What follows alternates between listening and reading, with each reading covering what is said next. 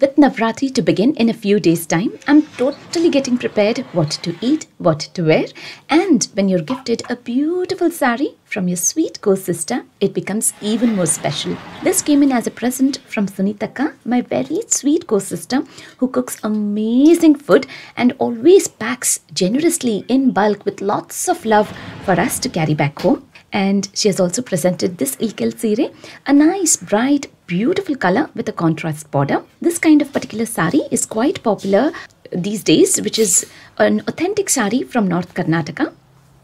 And here is a very gorgeous gift set from Giftliste. They have an amazing collection on their site, from necklace, bracelet, rings, earrings, ear cuffs, anklets, pendants to jewellery sets as well. This box includes a fine jewellery set including a necklace and a bracelet. Beautifully packed and wrapped, making it just perfect to gift your dear ones or to treat yourself because you know you're worth it. The pinnacle of luxury and sophistication, crafted with 18K gold vermeil, each piece features stunning tiger eye, silver scallop and black agate stones, which combine to create an ultra stylish and timeless look. Treat yourself to the ultimate in elegance, symbolizing wealth and success. With Navratri, Dasera and Diwali approaching, this is just the right time to look into their site as there are plenty of options to choose from. They have a site-wide sale of 20% off, so make sure to use my discount code LOVE20. What I love the most about this design, with all the colors that match, bringing joy in wearing and still carries the simple and elegant look that I can carry it easily for the whole day without feeling heavy. And also, I love having such jewelry collection in my wardrobe that I can easily match it up with my Indian sari, to salwar kameez, to western dresses and casual jeans as well. I'm leaving a link for you all, so make sure to check out their website and also use the discount code for 20% off. I have these Samrani cups that Sunitaka gave me as I was in love with their fragrance. Lighting them up just like incense sticks. We also call it as Sambrani, Dhoop, Lobhan, made from natural herbs mixed with charcoal, clearing negative energy and provides optimism. It is a religious practice which also deeply combines purifying the environment and creating positive aura, and also helps to begin all the new things on every day with optimism. It's soothing, relaxing your mind, body and soul. With Navratri fasting to begin soon, I thought this would be the right video to share with some of the easiest recipes that you could make at home.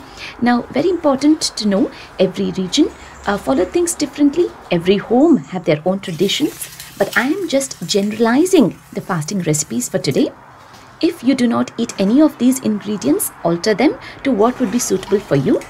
I am using fruits, dry fruits, barnyard millets, potatoes, sweet potatoes, chickpeas, kala chana, carrots, sesame oil, which is yellenne, and rock salt for today's cooking.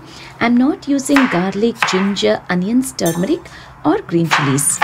First thing first, I have set barnyard millet to cook, which will take around 12 minutes time. I've had washed and soaked them in water for 6 hours time, and then I chop in a large sweet potato.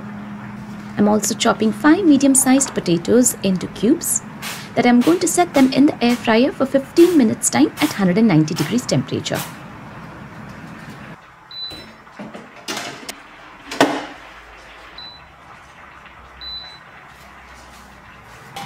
Millet is cooked now. In the mixie jar, I first grind the unsalted pistachios into coarse powder and then I keep it aside. And then continue using the same mixie jar with around 6 cashew nuts, 6 almonds, 6 pecan to grind into a powder. Now into the same mixie jar, I'm going to add in 3 figs, which is dried anjeer. They already are naturally sweet, so you do not need any kind of sweetener to make things to make this barfi. So it's very healthy, it's very organic. You can either make them into balls, but I like to give them a square shape by pressing its sides and pinching the corners. Now to make dry fruit milkshake, I have 2 cashew nuts, 2 almonds, 2 dates soaked in oats milk overnight, and measuring 2 shooter glasses of oat milk, and then I add in a teaspoon of honey to make dry fruit milkshake. It is thick, it is heavy, that can fill you up instantly during your Navratri fast. I keep it refrigerated until it's time to eat and enjoy this drink. I chop the sweet potatoes in chunks, and it's absolutely okay if it mashes up. Many a times, most of us have this mindset that Vrat ka khana, Navratri fasting food, is only for fasting days. Actually, all these recipes that I'm showing today, that I'm cooking today, are filled up with proteins and goodness that you can make them at around any time of the day for tea time or as a filling breakfast on regular days as well. So, in a pan, I have a teaspoon of sesame oil, half a teaspoon of cumin seeds, which is jeerke, boiled and ready to eat black chana, and sweet potatoes, adding in just rock salt to finish off. Aloo sabzi can be made like this, needing very little of oil, jeera, and air-fried potatoes and salt, saving up cooking time and saving up plenty of oil as well while cooking. I have a tin of Kabuli chana which is ready to eat, and I have grated 2 carrots, half a tin of chana that I add into the carrots, 2 tablespoons of yogurt and rock salt that I mix and combine to make this raita. I have cooked barnyard millet and I'm adding in 1 full pomegranate and plenty of yogurt with salt. That's it. We want it to be nice and slurry.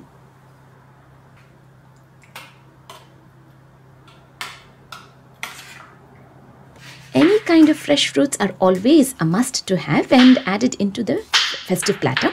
So I cut 1 large mango into large chunks and keep them aside. And with the remaining fruit, I finely chop them. Now to make a fruit and dry fruit millet with a tablespoon of sesame oil, a teaspoon of jeera, cumin seeds, handful of dry fruits of your choice. I have added in cashew nuts, almonds and pecan and raisins. And then I add in the fresh mango pieces, adding in cooked barnyard millet. This is 1 cup measurement of millet that will need 2.5 cups of water to be cooked. I combine them well by just adding in salt. If you're allowed to eat chili flakes or chili powder, then you can add in so. I have 4 medium-sized potatoes boiled that I'm mashing them up to make Sabudana Talipet. I have a cup of sabudana that I had washed and soaked in water for 6 hours time, combining half of them to the potato mash, adding in a tablespoon of peanut powder, a teaspoon of red chili flakes. I felt I could add in all of the sabudana after combining, adding in salt, and you see the potatoes is nicely holding all of the mixture together. I make balls and keep them ready using my roti pressing machine, in which way it will be a lot easy to press the talipetu, compressing the sabudanas and which will hold them firmly with the other mixture. I spray a little oil in between the 2 butter sheets and placing the balls and flattening it down with gentle pressure and then turning the sheet from all 4 sides. So here we have the talipetu ready. Fast, easy and tasty. That I'm very much looking forward to eat them on regular days as well. It's that good.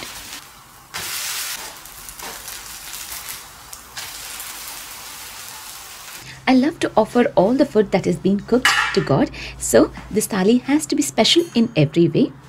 I have rose petals and leaves, and when it comes to offering, it's not just the food but flowers and lots of love as well. This Navratri thali with so many recipes that are so simple to make but taste absolute divine. That's the beauty of festive food. No onions, no garlic, no ginger, no masalas included. Natural flavors, few ingredients is all that you will need to make it complete. And the best part of these recipes are they are protein packed for a healthy diet and healthy living, that you can incorporate them in your daily diet. So in today's platter, we have carrot chana raita, sweet potato chana mash, aloo ki sabzi, millet pomegranate yogurt, dry fruit milkshake, for which I sprinkle in pistachio powder on top, mango chunks, anjeer barfi, sabudana talipetu, mango millet chitranna. So happy with the way it has turned out, and I really hope you found this video informative and useful. I'm sure just the way I'm getting ready for the festivities to begin, you all are getting prepared as well. So happy shopping at Giftliste and make sure to save this video for your Navratri fasting ideas.